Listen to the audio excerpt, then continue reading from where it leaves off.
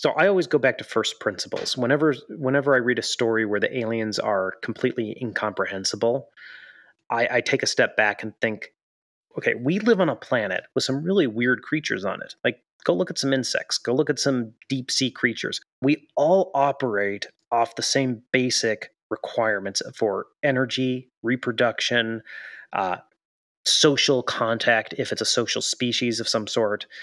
And people say, well, how would you even be able to communicate with this completely other creature? I can communicate with my dog. I can communicate with a reptile to a degree. I understand the basic stimuli that's going on. So I don't think that unless we're talking about aliens that are, energy beings or something that's just completely removed from the physical plane. So as long as they're part of the physical plane, as long as they're physical creatures, I think that we can understand those basic urges and requirements.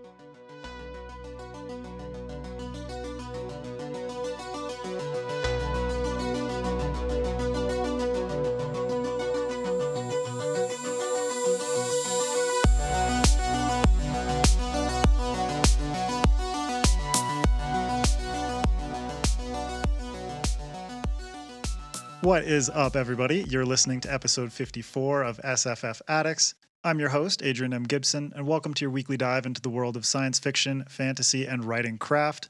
Joining me, as always, is my co-host, the Chewie to my Han Solo, the Joker to my Commander Shepard, my dear MJ Kuhn. How are you? I am doing fantastic. How are you doing today? Doing very well, thank you. A quick note for everyone out there listening or watching, the official SFF Addicts Patreon and merch store are live, so check the links in the description to support what we do here. Also, don't forget to rate and review the podcast on your favorite podcast app, and subscribe to the FanFiAddict YouTube channel, where this and every other episode of the show is available in full video. And you can also support MJ by picking up her book, Among Thieves. If you like swearing, if you like thieves and found family and all that fun stuff. I love your blurb. If you like swearing, that's the first thing. That's the first thing. If you like fucks and you like heists, you go for it. And now joining us once again is Christopher Paolini, author of To Sleep in a Sea of Stars, The Inheritance Cycle, and the newly released Fractal Noise. Welcome back, Christopher. How are you? My pleasure. Thanks for having me. It's an absolute pleasure to have you back. And a heads up, this is part 2 of our 2-part chat with Christopher, so I recommend checking out part 1 to get to know him better. But today, we're getting extraterrestrial with a mini masterclass on aliens and first contact. So to start things off, I want to ask you, this is kind of like a general question, but why do you believe humans are innately fascinated by the concept of aliens? And how might this play into our fascination with things like intelligent life or our arrogant humanism? I mean, I think it's deeply related to the question of why are we here? Mm-hmm. And we don't necessarily have an answer that satisfies everyone. And the fact that we came into being on this planet, I think raises the question, can this happen elsewhere? Especially since we don't have any other sentient, self-aware creatures that we can communicate with on the planet at the moment. The crazy thing is we know there were a number of other species of humans, like Neanderthals, that we did coexist with at one point, but we don't have any now. And so we have no one to talk to but ourselves. I think it's a both terrifying prospect and a deeply appealing one, that we might find someone else in the cosmos to talk to. And of course, it would answer a lot of questions about, biology and chemistry and physics to know if life could evolve or has evolved somewhere else. True. Yeah. And I'm curious because I know it's been, even for people that aren't deeply embedded in the world of sci-fi, as we and our audience are, it's kind of been in the zeitgeist lately because of the UFOs and stuff that have been found and flying around, right? That have been talked about. I'm just curious about your take on that. Do you feel like this is something real that's happening? Is this just a distraction? What's your take on the UFOs over Michigan and stuff? deeply skeptical. Yeah. that we live in a world where everyone now has essentially an HD or better camera in their pocket. and nobody's getting clear, proper footage of these aliens. No, come on. I mean, we literally have billions of people with 4K cameras in their pocket 24/7, and no one can give us clear, proper footage of these aliens. The other thing is, you know, having done a lot of research into physics for my sci-fi, it unfortunately gets very depressing because to some degree, because you keep thinking, well, it'd be fun if we could do X, Y, Z, and physics says no. Conservation of energy says no.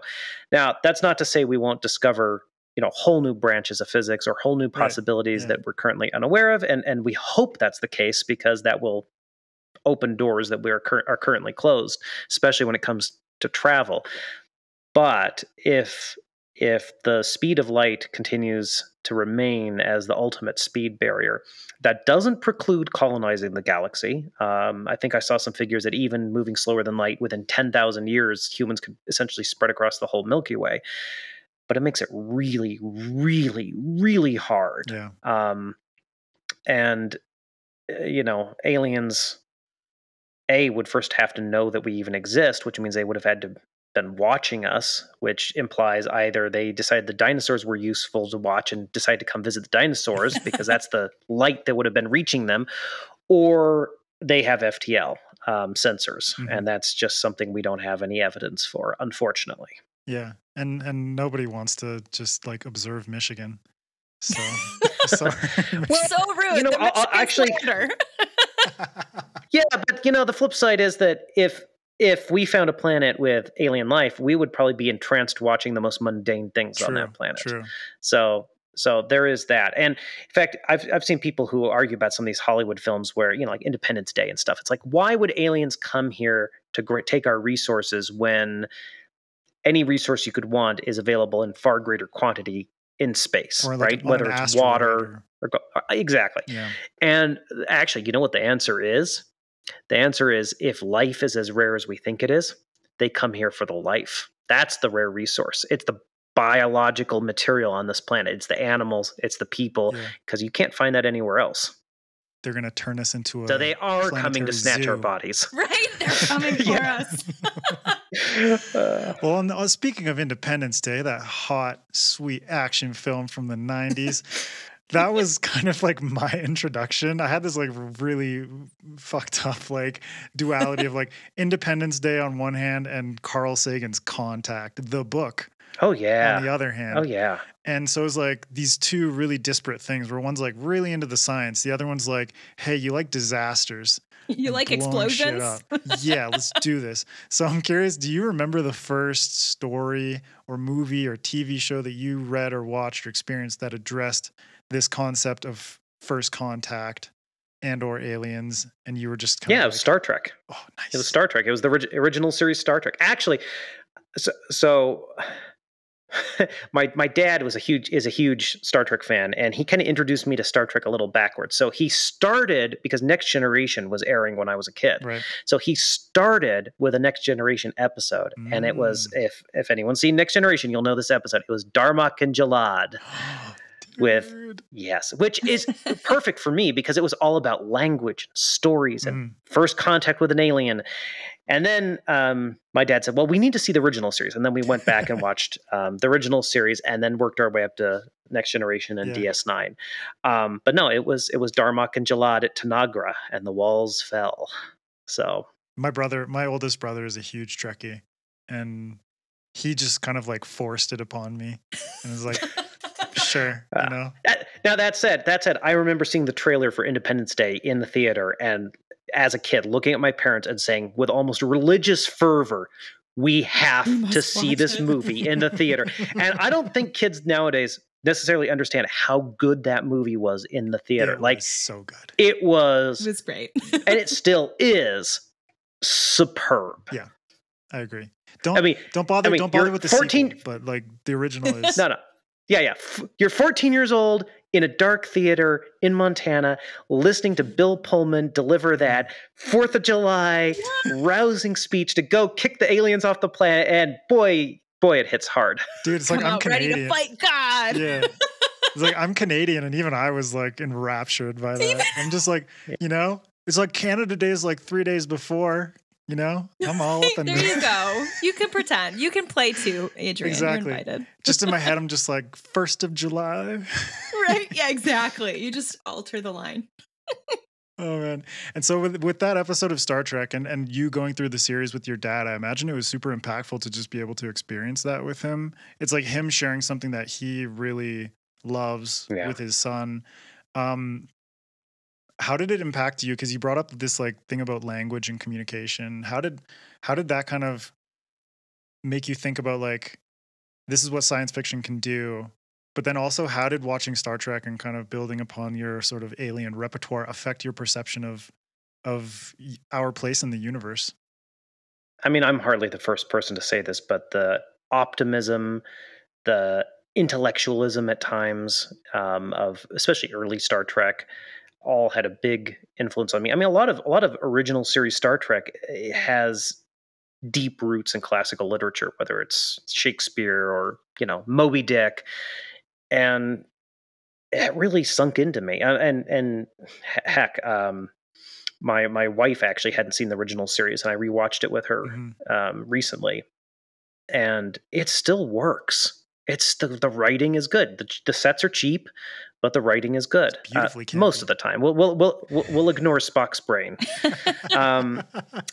and. In fact, in Inheritance, in my 4th book, there's a scene where Eragon and Saphira are flying through this big storm on the way to this island, and they get swept up in the storm, and they see the curvature of the Earth, which is based on a real incident, by the way, that happened to a hang glider in China. And we know it's real because she was wearing a GPS tracker, and they were able to actually track her going up in this cumulonimbus cloud. Wow. But that episode was directly inspired by the original series episode where... For the world is hollow and I have touched the sky, where these people are living inside a hollow asteroid and don't realize that they're in a hollow asteroid. Lots of little things like that.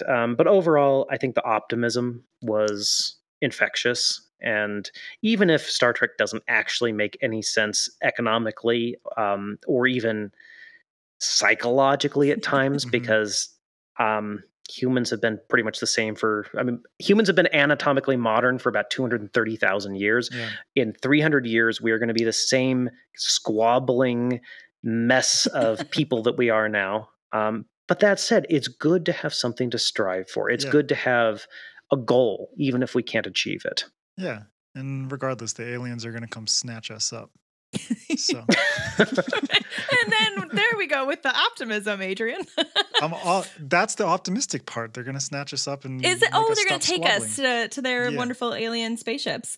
Yeah. Well, speaking of aliens again and First Contact specifically, what do you think about that is such compelling story fodder? There are many stories, and they're all so radically different that feature that First Contact experience. Well, I mean, it's the unknown. And as you said, there's so many stories that deal with it because it could play out in so many different ways. Unfortunately, we have a lot of examples of, one group of humans meeting other groups of humans who are less technologically advanced, and it does not usually go very well for the less technologically advanced. Yeah. So I think we rightly have a lot of fear. I am not a utopianist or a massive optimist, because my feeling is that any species that manages to climb to the top of the food chain and survive all the pressures of evolution and just general survival in the universe is going to be like us in some ways, is going to be ruthless when they need to be ruthless, and probably the most terrifying creature intellectually, if nothing else, on their planet. So hopefully the very thing that makes it hard to explore space, it will also be a protective thing. Even if we do discover an alien civilization 1,000 light years away, they're 1,000 light years away, and we can't really communicate with them. They can't really communicate with us. Right. The most dangerous thing, though, is what's called a relativistic missile. And there is no defense against this unless we have FTL, which is some alien species sees the Earth, back when the dinosaurs were around or something, and they say, you know what, looks like intelligent life might evolve there. And they strap a whole bunch of rockets onto an asteroid or something and accelerate it to a large percentage of the speed of light, and aim it at where the Earth is going to be when that gets to the solar system. Mm-hmm. And you can't block something that fast. And what's worse is you can't even see it coming until it's too close. And anything that hits that fast is much more devastating than the worst explosive you could even think of, because the speed adds to the mass, and it's a big bada boom. So I know that's something people are concerned about theoretically. Like, well, if there were a hostile species out there, that could be very well be what they're doing. Mm-hmm. To basically just like stop the possibility of intelligent life developing on Earth. But it's like, we're already here, but they don't know that yet. And then we just get... Yeah. It's like a preemptive Reapers from Mass Effect, right? Yeah. And then optimistically, maybe, we could cooperate with another species, if we occupy different niches, like let's say it's a species that evolved in a gas planet, on the atmosphere of a gas planet. So their environment is so different than our environment. We're not necessarily competing for the same resources, at least to start on. If you go way, way down the rabbit hole and say, okay, we're thousands and thousands of years down the timeline, everyone's competing for the same resources at that point. Everyone needs hydrogen. Everyone needs mass. Everyone needs all the mass energy you can get if you go down a long enough timeline. But if you don't go extrapolate quite that far, then you can imagine we could be peacefully coexisting with certain species. You've been bringing up some really interesting kind of like plot fuel kind of things. Obviously, like relativistic missile is like that's just like that's like game over kind of scenario. But I'm curious if you have some other concepts that you've come across and things that you find to be really intriguing story elements that aliens or first contact can lend to a story. I mean, well, so I always go back to first principles. Whenever I read a story where the aliens are completely incomprehensible, I take a step back and think, okay, we live on a planet with some really weird creatures on it. Like, go look at some insects. Go look at some deep sea creatures. Octopi. We all operate off the same basic requirements for energy, reproduction, social contact, if it's a social species of some sort. And people say, well, it's, how would you even be able to communicate with this completely other creature? I can communicate with my dog. I can communicate with a reptile to a degree. I understand the basic stimuli that's going on. So I don't think that, unless we're talking about aliens that are, energy beings or something that's just completely removed from the physical plane. So as long as they're part of the physical plane, as long as they're physical creatures, I think that we can understand those basic urges and requirements. And if you start talking about, well, they've uploaded their consciousness into machines, and now we've got self-replicating robots out there that are filled with alien consciousness. Now that would be a challenge. But again, even then, they're going to protect their physical structures. They're going to protect their means of energy. They're going to search out more means of energy. It's as Heinlein said, there ain't no such thing as a free lunch, and everything operates off that principle. And all of it provides conflict for story. All of it provides conflict. And ultimately, down the road, the biggest one is energy. Everything needs energy. Yeah. And if you go way, way down the timeline, the stars start burning out. Energy is the core currency of life, and you have to preserve it as much as possible. Yeah. Yeah. Well, and I kind of want to return. Oh, go ahead. Which is why I'm such a big believer in getting off this planet, because humans really need more eggs and more baskets. Yes. We're a bit too voracious for this Earth that we call. Especially considering how we've treated this particular basket. Yeah. Well, put it this way. I actually had a Twitter argument about this recently.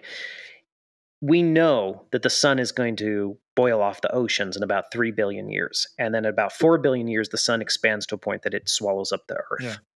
So it is unlikely that any other intelligent species, self-aware species, will evolve on the Earth in that time period if we go extinct. And because we've used all the easy forms of energy, we've gotten all the easy oil out of the ground, it would be very hard for a new industrial civilization to evolve from scratch. So odds are, if we really care about the environment and we really care about the plants and animals and all of the special, unique creatures on this planet, the only hope they have for survival is humanity getting us off this planet. Let's get our shit together. Right? Well said. Yeah. If we don't get off the planet and then take the life on this planet off, even just to reproduce elsewhere, it all disappears eventually. Right. It all and goes it won't away. have And a chance to evolve. Yeah. No, it won't. It's fascinating. There's so much you can dig into, and I feel like it's scary to think of on that level, right? And those timelines of billions of years.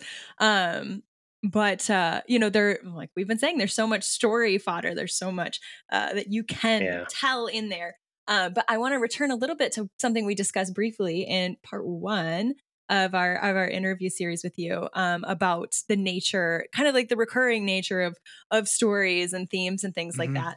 And I'm curious, I have like a 2-part question. So first of all, are there any like tropes that you love to play with regarding aliens and first contact? And what are some of your pet peeves of like alien stuff that you see in media? Well, I mean, tropes. I literally have aliens with tentacles in To Sleep in a Sea of Stars. I wanted to do straight up aliens with tentacles, and make them believable in an interesting way in To Sleep in a Sea of Stars. I remember when I read it was Burroughs, Edgar Rice Burroughs' Mars novels, and I realized that he literally created the stereotype of green aliens with little antenna ears. That's from his books. Oh. Yeah. But anyway, so I wanted to do tentacles. And as far as tropes, I mean, I think what I was saying about aliens being completely incomprehensible or being unable to comprehend us only really makes sense to me if they're no longer material creatures.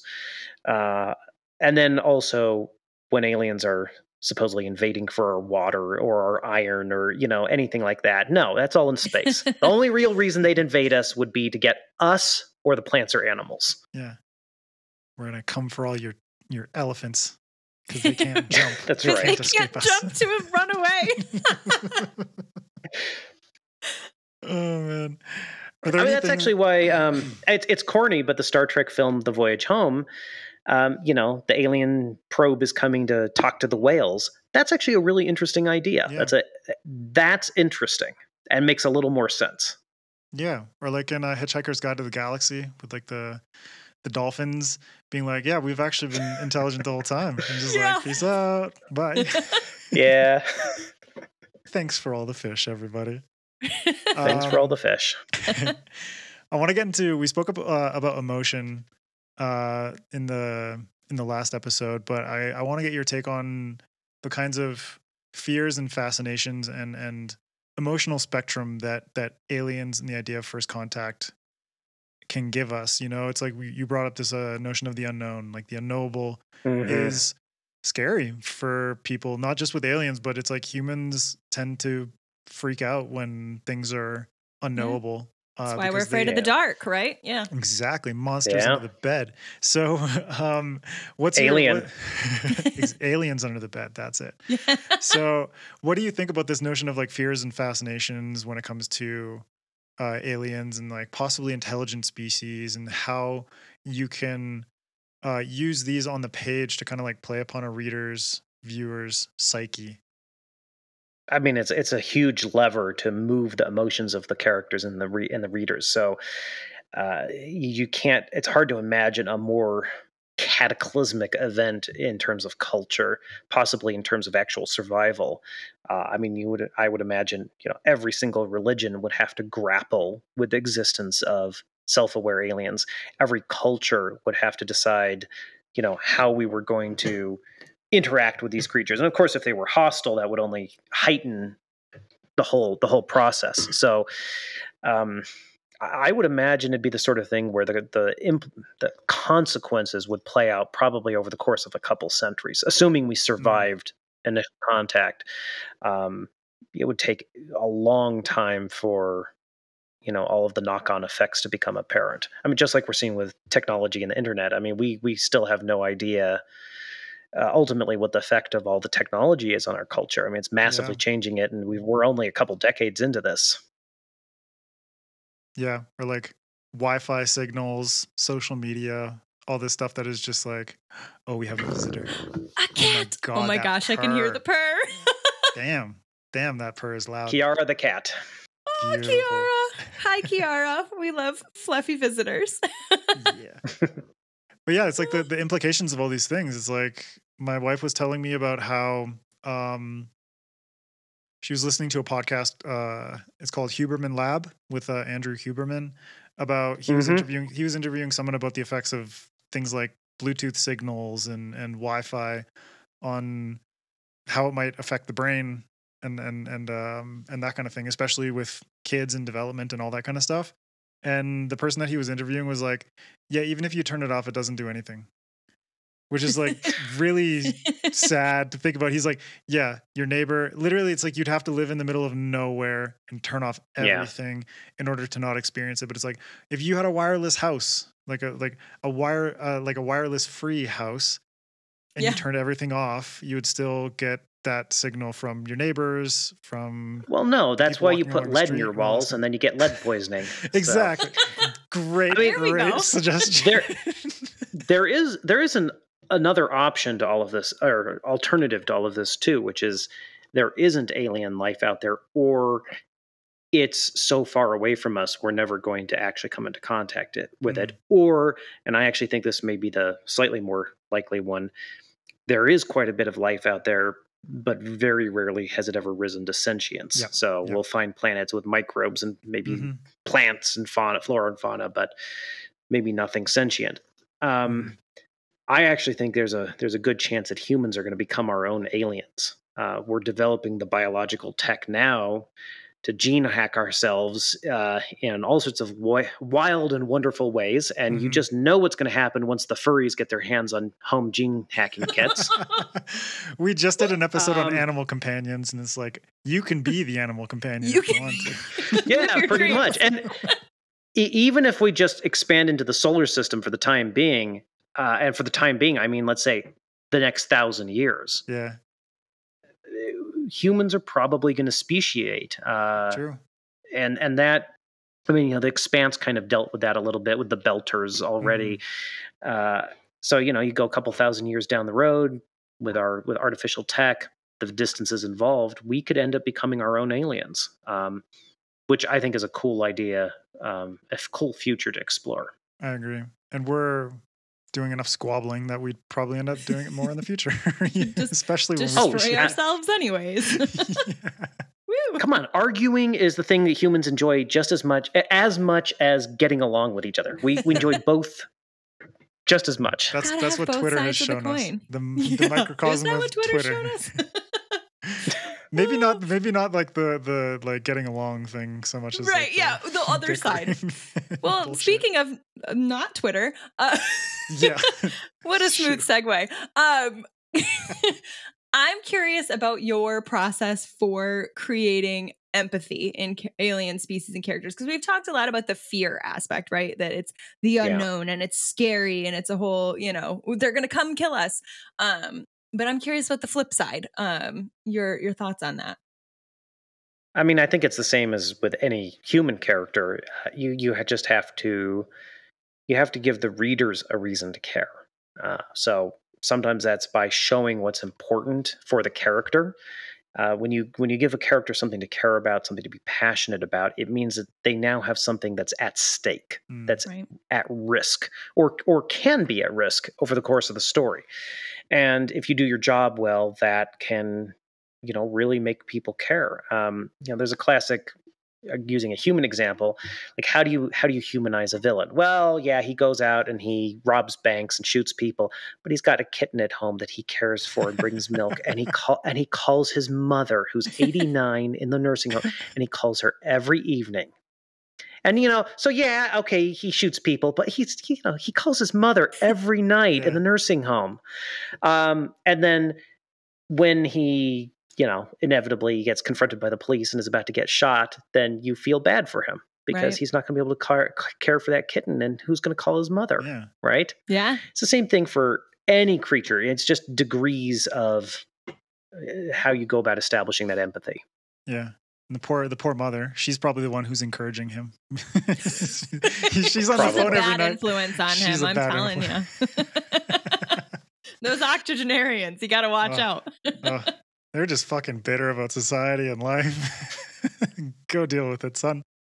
Adrian. So we've mentioned the fractal verse. We spoke about it in the last episode a bit more, but I want to kind of dive deeper into the aliens that you've created for the fractal verse. So when you mentioned the tentacles, you wanted to do tentacles, and I really like the jellies, and that's a great name. It makes them feel more empathetic when they're called jellies, or the turtles in Fractal Noise. So how did you approach the creation of alien species from like a biological level, but also like cultural and societal level? And was it important to you to kind of steer clear of the trope of like the bipedal humanoid alien, with the green skin and like the little like antenna and stuff? Absolutely. I mean, as far as naming them goes, English, going back to Anglo-Saxon, has a wonderful tradition of naming things in the most obvious, in-your-face way. Like we call them butterflies, but that's not what the word originally was. The original word wasn't butterfly; it was flutterby. And linguists believe that some kid had trouble saying that and just went butterfly, and everyone thought it was funny and just swapped the butterfly. Yeah. But the thing is, that's how we name things in sort of the Anglo-Saxon English tradition. Is what is it? Just say it in the most direct way possible. Yeah. So my aliens kind of look like jellyfish, so we call them jellies. So I remember reading an article that was discussing the biology of octopus and the octopods, and how in many ways they're the closest thing we have to aliens on the planet, because they diverged from our evolutionary chain so early in the process that excuse the imagery, but the cluster of cells that in humans becomes the mouth, and the cluster that becomes not the mouth, the other end, is the anus. Reversed. Not the mouth. Is reversed in the octopus. Interesting. And not only that, their trachea goes right through the center of their brain, which has 3 lobes, and the arms of the octopus are semi-autonomous. Right. So I was looking at the octopus, and then I was looking at the reproductive and life cycle of the various jellyfish, which can go from a free-floating creature to a sessile, rooted creature, and it's effectively biologically immortal. And I kind of wanted to combine the octopus with the jellyfish in an alien creature, and then thinking about what sort of psychology that would lead to, what kind of structure, to the point where, because they're effectively biologically immortal and they have this concept of semi-autonomous body parts, in some ways they don't attach a lot of value to the individual or to their own body, because it's a fungible, mutable thing. Yeah. They also have access to some advanced tech that they didn't invent that allows them to transfer consciousness from one body to another. It's the imprint of a consciousness, I should say. So that was all really fascinating to think about, and something I'm continuing to think about and will develop more in the future. And then in Fractal Noise, we have these creatures called turtles, which I really wanted to go hard on the idea of it being difficult for my characters to even tell if these creatures were alive. Mm-hmm. Are they biological? Are they mechanical? What are their intentions? What are their motivations? And it is one of those things. I know I was ranting about incomprehensible aliens earlier. These aliens are incomprehensible in the moment for my characters, because they don't understand the inputs and pressures, and they don't really know what's going on with these creatures in that moment. Right. Yeah. Whereas in To Sleep in a Sea of Stars, there's like there's a larger progression in terms of the understanding between humans and jellies. And you learn more about their species as they interact together. Whereas I think Fractal Noise, it works that there's kind of this like incomprehensibility, and everything is so alien and inexplicable and unknowable that it's like about the whole setting. Yeah. Yeah. About the setting, about this. I mean, honestly, it is. The characters are very, it's like Apocalypse. It's like literally out of their element. Yeah. It's like Apocalypse Now, where it's kind of this like journey into the unknown, but it's also like the journey into the psyche of this character Alex and the people around him. Yeah. There's a Ray Bradbury short story that I can't remember the title of. I think I remember the title, but I don't want to butcher it, so I'm going to skip it. But he said it on Venus back when we thought Venus might be habitable, and the characters are dealing with this rain that falls on them, and it never stops raining. And it basically drives them insane, this constant rain. And that was actually in the back of my head as I was writing Fractal Noise, is these characters are dealing with the physical effects of the planet they're on. Yeah, the short story is called All Summer in a Day, which is a great name for a story set on Venus, huh? Yeah. Yeah. It's like just some fun acid rain. Sounds right? Woo! That is fascinating, though. And I do think that Fractal Noise captures that, though, where it's very much a character study. And it's almost, because the setting is so alien. Oppressive. That's the only word I can think of. Yeah. It almost is kind of like a bottle episode of these characters, right? Where so much of the story is about their interactions with one another and their attempted interactions with aliens. So I'm curious about your approach to communication, and just to dive into that, striking that balance between successful first contact versus first contact gone nowhere. Does it count as first contact? I'm just curious about your approach there. I mean, with Fractal Noise, I wasn't the first contact that is occurring is really to facilitate what actually happens with the characters. So I was it's funny you mentioned it being a bottle episode, because I was really very much thinking of a lot of the old classic sci-fi short stories and novels, which are more like novellas that I read growing up. And that's where my brain was at with this book. So I mean, as far as the success or lack of success with the first contact and Fractal Noise, well, and the thing is too is, how do I put this? Sometimes answers come too easily in stories, and we like that because it gives us resolution at the end of the story. However, in this case, physically, there was no easy way for the characters to get the answers they were looking at. What they're investigating essentially is a site that needs to be studied for decades, probably longer than decades. And I really did look at, like, could I do X? Could I do Y? Are they going to find this? Are they going to find this? And all of it felt cheap. All of it felt like a cop-out, or, something that doesn't fit the universe I'm building. The answers they find are going to be available in the Fractalverse, and readers will be shown those answers in the sequel to Sleep in a Sea of Stars. So there's a little bit of a spoiler for you. But the characters themselves don't find those answers here, because that's not what this story is about. Yeah. Yeah, it's because, like, I really appreciate it when things don't necessarily get answered right away. Because obviously some people are just like, I want it right now, just give it to me.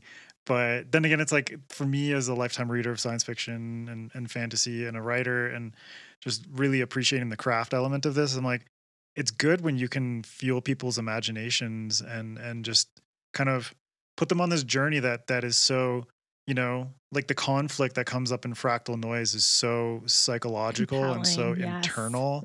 And, it's also kind of this like human versus environment kind of oppressive struggle. And I think that works really.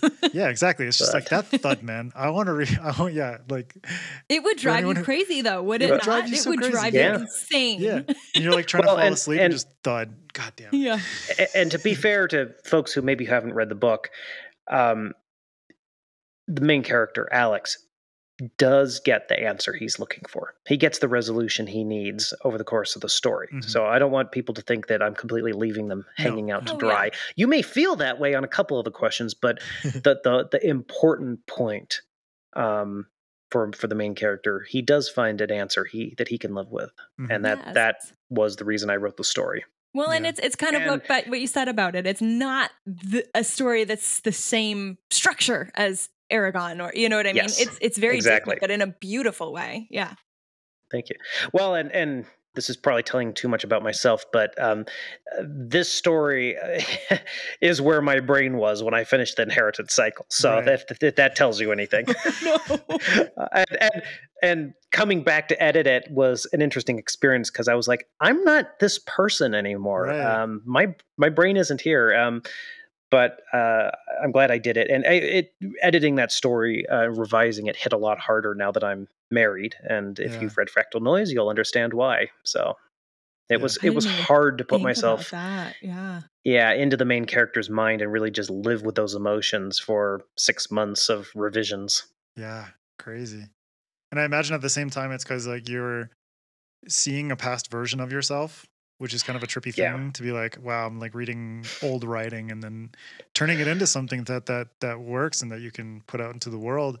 And at the same time, it's like you're building out this whole interconnected universe of the fractal verse. And you mentioned in the last episode the amount of research that you had to do. So it's kind of like at the same time, it's like you're going back to see past Christopher. And then at the same time, it's like you're building up all this research to kind of flesh out the fractal verse. And I imagine during that process, it's like you're discovering a lot about yourself, but you're also discovering a lot of crazy shit, like about the world and physics and the universe and everything. Was there something that you came across that really changed your perspective on what we think we know about the universe and our place in it, or something that really blew your mind that you were like, I had no idea this was a thing before you started going down that rabbit hole? I mean, I've always kept up with science to a fair degree, so there wasn't any big thing that had that effect on me. But there was something that had that effect on me, and it's hard to articulate. The more I kept reading, the more I kept learning, the more I kept researching, and because I was as a layman who does not have a lot of mathematics under my belt, so I was really struggling to wrap my brain around some very difficult advanced physics concepts and questions. But as I was doing this, I really, what's that old saying? If you stare long enough into the abyss, it starts looking back at you. And I really started to see and understand that there are some deep things we don't understand about the nature of reality. The fact that we don't understand gravity is a great example. That we haven't been able to reconcile quantum mechanics with classical mechanics. There are cracks that we don't quite know how to paper over or quite know how to dig in and understand at the moment. And of course, the ultimate question of why is there something instead of nothing? What does nothing even mean? How do you define nothing? That's actually a really hard question. And that really kind of, I don't want to say it shook my faith in science, but when you look over the history of science, at any point in the history of science, you'll find that the majority of people were convinced they had a good understanding of the nature of reality. And now we look back at them and we go, oh, those poor uneducated fools. They had no idea what things actually were. And it's a little unsettling to realize that the same is probably true of us. Exactly. And we just don't know what the next answer is. So that's frustrating in a way because I want those answers. And it's definitely made me think, I don't want to say in more mystical terms, but definitely in some more weird ways about how reality actually works on a very deep level. It's kind of cool though, because fiction can, in a way, bridge the gap between what we think we know about reality right now and what we could potentially unravel over the course of time. Yeah. And just being able to explore these different things based on what we know now and just speculating and letting your mind kind of flow a little bit. As frustrating as it is, as authors, it's like we can kind of just say like, well, I'll just extrapolate and come up with some We stuff. can just create headcanons for the future of humanity. That's right. We can choose to believe them. I can make elephants jump. Like, things are good. Everything's fine. Well, we were talking last episode about how if you study plot and story structure long enough, you start thinking of stories in what the elements of a story symbolically represent versus what they appear to be on the surface. And in some ways, the universe and reality is kind of like that as well. You know, there's some theories that the universe itself is essentially nothing but information, you know, and how that information is organized is what creates the impression of physical substance and reality around us.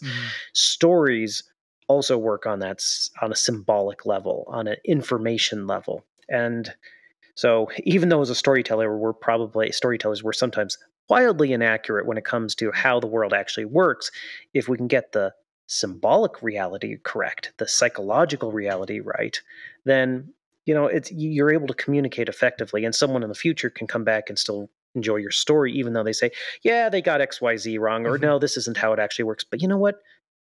The underlying meaning and structure is good, and it makes sense, and I can enjoy it for that. Yeah, it's like going back and reading Bradbury and being like, it doesn't matter that Venus, we know now the reality of it. Or like reading the Martian Chronicles and being like, I wish. Dude, amazing. But you can appreciate it from a story level, not necessarily from like a scientific accuracy level. It's like that doesn't really matter at that point. It's like you can appreciate it for what it is based on the craft. And what it says about, you know, about humanity. You know, it's still communicating something about our journey as humans without, even if it's not factually correct in the end.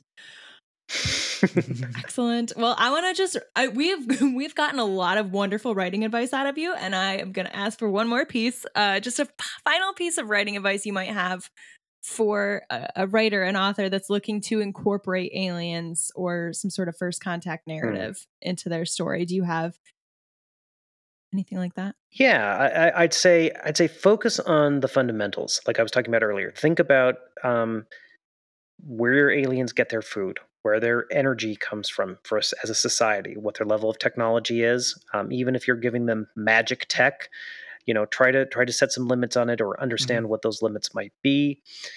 And, you know, before you get too caught up in social theory or psychological theory or all of those things that might drive how you want to present the aliens, try to understand their physical reality first, because that's going to drive a lot of how first contact would actually play out, what the aliens might actually want or need.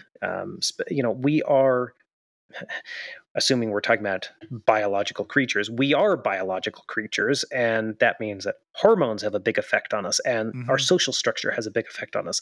And that would be true of any biological alien as well. And I think that often gets overlooked just for the sake of either spectacle or, you know, pursuing a certain agenda.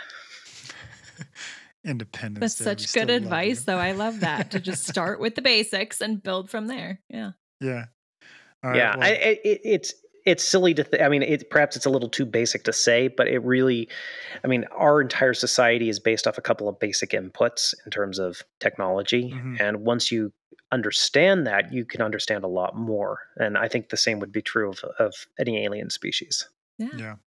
That's fantastic. Awesome. All right. I love that. Well, that's a good way to close out with this mini masterclass and our two-parter with Christopher. Thank you again for taking the time to chat with us and nerd out about aliens and all this fun stuff, but also get like really philosophical and deep into the questions that, like, you know, that drive us and fuel our emotions and everything like that. And I just really appreciate you taking the time and sharing. My pleasure. All the things that you've learned over the years. Would you be able to let folks know where they can find you on social media? Sure. On Twitter, I'm at Paolini. Instagram, I'm Christopher_Paolini. And of course, folks can find me at my website, paolini.net, or if they're interested in the Fractalverse, at fractalverse.net. And of course, Fractal Noise is available wherever books are sold. And Murtag, my fantasy novel, will be coming out later in the year on November 7th. So I encourage folks to check that out as well. Awesome. And yeah, go check out To Sleep in a Sea of Stars if you haven't read that already. The Inheritance Cycle, if you missed out on that. Right, if you somehow missed it, please read it. It's great. On that era of fantasy. But yeah, you can also follow SFF Addicts on Instagram and Twitter at sffaddictspod, or you can follow me at Adrian M. Gibson. MJ, where can people find you? Yeah, you can find me across all the socials at MJ Kuhn Books, all one word, and then mjkuhn.com. Awesome. And Among Thieves, swearing. Yes, and pre-order Thick as Thieves. It's coming out in July. Let's go. Exactly. More swearing. Nice. July 25th, so you can get more thieves, more heists, all that fun stuff. And now, keep reading, keep imagining, and we'll see you next time on SFF Addicts.